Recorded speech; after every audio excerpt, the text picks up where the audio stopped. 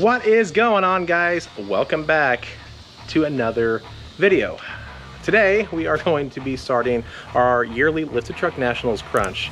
As of today, Friday, we've got 1 week until we actually go down to Branson for Lifted Truck Nationals. And if you watched my last video, you can see that I'm kind of concerned about the condition of the engine and what's going to happen at the show. And I mean, honestly, you know, if something does happen, you know, it would be not a terrible video, first off, you know, and then it just kind of really kicks the LS project up. I can really get started on that, you know, pretty good. And yeah, I don't know, that's a build that's going to be a while. It's gonna take a little bit just because of the expense of parts, the availability of parts, stuff like that. But I'm definitely going to want to start, you know, getting that ready and getting that built up to where hopefully by next year and before Lifted Truck Nationals, we can have the thing put in the truck. My main goal, my ultimate goal for the engine is to have it ready. And honestly, I would love to have it in the truck by next, I want to say June or July. That would be ideal. I don't know if it's going to happen. I honestly don't think it's going to happen between you guys and me. Hopefully, if my plans work out, I will have a lot more availability to do truck work as far as like time and even funds go. But today we are going to get started, you know, finishing up what we need to finish up to get this thing ready to roll. Every single time, like every time I come out here to film in the evenings, this tree is like cicada city. Make that really annoying noise when you're trying to film a video, and it just kind of ruins everything. We've also got a few things in the works as far as like the stereo. This came in the other day, and I know you guys are thinking, you know, this is not a double din. I mean, it's a single din with an LCD touchscreen. Reason being is I've got just a regular single din Pioneer in the truck right now. I wanted something with a screen. I really, and at some point I'm going to do the double din swap, but right now we're going to use this guy. It was only $100.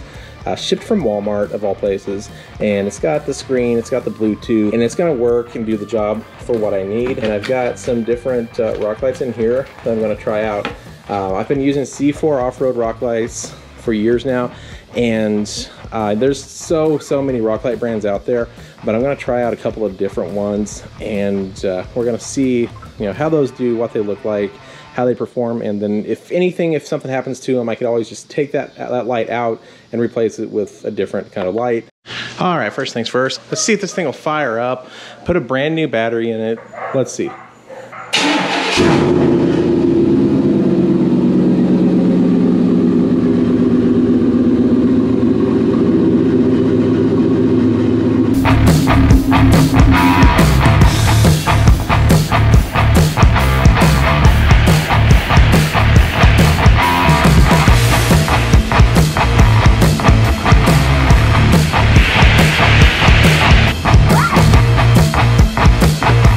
And we've got a flashing check engine lights on the dash now. We pulled the codes, and it only is showing one code for a cylinder 6 misfire. And if you guys remember, we did do the leak down test. Found out that most of the cylinders were indeed having a bad issue with the leak down test. Cylinder 6 though really wasn't too bad at 33%, but it was still having some issues.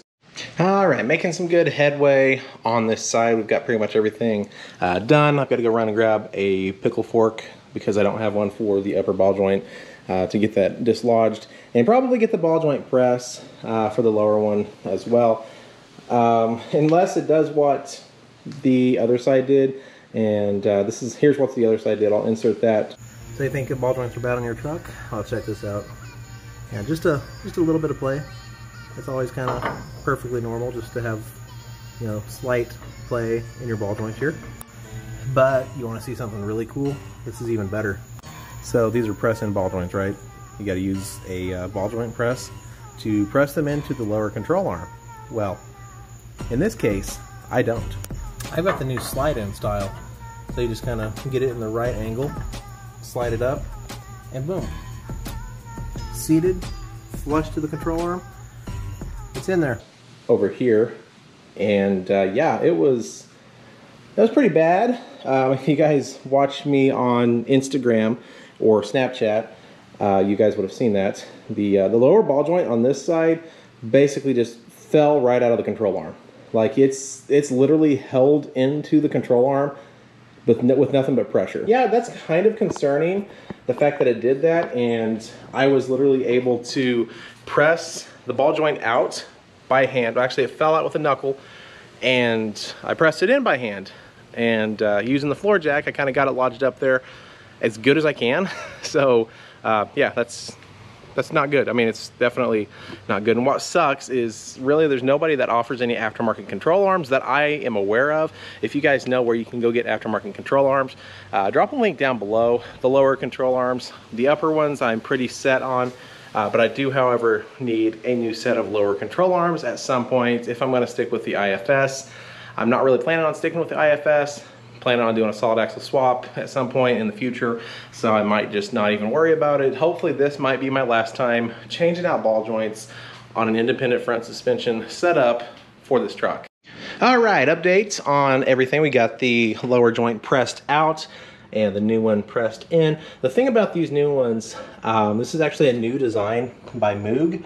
It's gonna be hard for you guys to see, but underneath it, you can see it does not have the big boot sticking out. Such as the old style ones that have the big boot. That always causes a problem. They always split, you know, within a couple of months, especially on a lifted truck where the angles just aren't 100% exactly where they need to be. So the boots always split and your grease leaks out, and that's really what causes them to fail.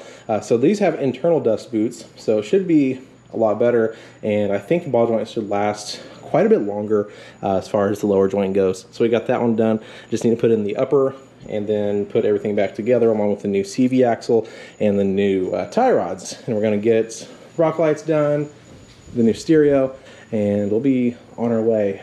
It's been a process. It's always a process getting ready for Lifted Truck Nationals. For me, it's not about, you know, really winning an award. I've never won a top 75 award, and this year I'm really not planning on it. But you know, it's just there to show off, you know, what you work on, what you spend your time building, and you know, progress that you've made this year. Like I said before in a previous video, it hasn't been a ton of progress, and 2022 we're going to be coming out there with something pretty cool, I hope. All right, I don't even know what time it is in the morning, honestly. It's got to be at least 1 o'clock maybe, I don't know, haven't looked at the time. But rock lights are in. We've done a little bit of purple and a little bit more white. My favorite part is going to be the rear end under here. It just looks pretty good with the chrome div cover and, you know, all the white light. And something that's pretty cool about these lights is they're nothing expensive, nothing fancy. Of course, I've got my C4 lights up here in the fenders. I've had those up here for several years, but the purple lights, just a random light that I bought off of Amazon, and they're up under here like that. There's 3 of them on each side, lighting up the center of the truck.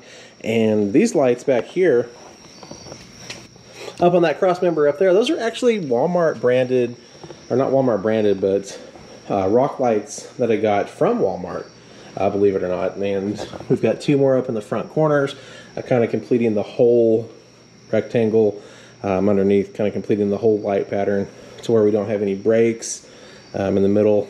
And yeah, I mean, it came out pretty good. You know, it's definitely good to have it lit back up. Like I said before, I think I didn't have any rock lights working last year. All the rock lights, there's like 1 in each front fender were working, and that's it. So I wasn't able to run the rock lights last year. But right now we've got, just like the paint is white with purple pearl, so we've got white mixed with the purple pearl. We've got the rock lights are doing the same thing, the white mixed with the purple, and I think it came out pretty cool. All right, we are back. It's a fresh new day. Got nice and rested up. It was a late night last night trying to get everything all cleaned up and everything kind of buttoned up. Still got a lot of that to do today. Huge thanks. I just want to say huge thanks to my dad for coming over and spending so many hours helping me with the rock lights, all the wiring. We do everything to the truck ourselves. You know, for the most part, as long as it's not something huge like a transmission job or, you know, whatever that case may be. We've got some more little things to do here. We've got the rock light wiring. We need to get that kind of cleaned up, zip tied up into place. We've got some black frame painting we need to do. Not really so much the back, but the front. As you guys saw last night, the rear differential and everything's lit up very, very well now. And I'm gonna have to do some painting and some cleaning up back there. I've got some more decals I need to make for the rockers. I need to get my YouTube decal up over there, and then I need to make the same for the other side. I've got the stereo that I need to get installed. Some of you guys are probably going to ask about the Walmart rock lights. These are the ones that I got. Like I said, they're kind of hard to find. You get 4 of these rock lights for, I think it was like 20 bucks. It wasn't anything terrible, and they're really bright. A little bit later in the video, I will show you exactly where I've got them mounted, because I like to have the lights kind of concealed, you know, kind of hidden to where it's just the light and you can't see the actual light module. Get some detail stuff, return the ball joint press, come back and start knocking the rest of this out, and we should be pretty good to go. All right, so here we go. We've got it in the truck, nice and flush mounted. I got this different Metra dash kit that looks a whole lot better, but the radio, it's in there and it works. Here's kind of just the issue that we're facing with this specific style of radio. Since it's a flip out screen, it flips out, but it only flips out this far. So I don't know if there's a way I could space that out and kind of push the actual head unit like outwards a little bit. That way it gives it more room to flip out fully. But you know, it's kind of cool. It would definitely be pretty cool if it flipped out all the way and I had full access to the screen. But as far as Lifted Truck Nationals prep and everything goes, she's pretty much done. And we've got the purple lights on here, and it's actually looking pretty good, even in the daylight. We've got some miscellaneous odds and ends to take care of, some stuff to clean up. Of course, it needs a full wash and probably a little wax, but let me go ahead and show you what I've done with the rock lights. Up front, I've got 2 in each fender well. This one's actually burned out. I'm still waiting on a replacement. And since this is a step-side bed, we don't have an inner fender well. So I've actually got one mounted on the bed rail right there, on both sides of the truck. And yeah, I get a lot of questions about that. You know, how do you mount rock lights on your step-side bed? You just gonna be very careful. Don't get screws that are extremely long, and you're just gonna have to screw it up in there. As far as the new lighting goes, here we've got the purple lighting. Of course, we've got to take care of the wiring, get that zip tied and cleaned up. But these are the rock lights, the purple ones. They're not super, super bright, you know, but they're not super dim. It's just subtle enough to add the purple effect underneath the truck. And these are kind of weird. I got them on Amazon. They come in strings of 3, like it's stringed up into 3. You know, so all these are one string of lights, and you just mount them up there. You could use 3M tape that they come with, or you could actually screw them up there, and I've actually just got them mounted with a 3M tape since it's on the bottom side of the body, and it's pretty secure. I'm honestly not really worried about those falling off at all. So we've got that on both sides of the body. So we've got 6 total of those. I will link those down below on Amazon if you guys are interested. And these are those Walmart rock lights that I was talking about. I've got them mounted on a bed rail up here, right above the rear differential. So everything down here is being nice and lit up. If I ever do get any powder coating done, it'll definitely be pretty nice to look at, but extremely bright. And I did find out you can get these at O'Reilly's. O'Reilly's sells these as well. There's like 44 bucks for a set of 4. And the last 2 rock lights that we've got are on either side of the body bushings. There's a small spot over here that's a thinner metal than trying to use your frame that you can actually screw these into. So we've got 2 more of those bright Walmart lights on either side. All right, ladies and gentlemen, aside from some odds and ends, this is what we're looking at for Lifted Truck Nationals this year. Honestly, in the screen, it really doesn't look too bad. The truck is idling a little bit rough. You know, it's gonna be doing that. It's definitely not perfectly running, that's for sure. But the lights and everything look pretty good. You know, I'm pretty happy with the lights. Everything's looking pretty decent, and yeah, you know, I mean, for what it is, I'm fairly happy with it. You know, like I said, it's sounding pretty rough. You could tell we've got an issue in there somewhere, and you know, that's okay. That's just gonna have to be how it idles. So hopefully you guys enjoyed this little update video, this little Lifted Truck Nationals prep video, and hope everybody is getting their trucks ready to go, getting everything where it needs to be. Hope to see some of you guys there. If you are there, please come up, say hey. Would love to shake your hand, meet you, do whatever, talk about the truck, whatever it may be. And definitely looking forward to seeing your guys' builds as well. So if you enjoyed this video, go ahead and smash that like button for me. If you're new to the channel, please go down below, hit that subscribe button for me for more future OBS content. And take care, guys. We will see you in the next video.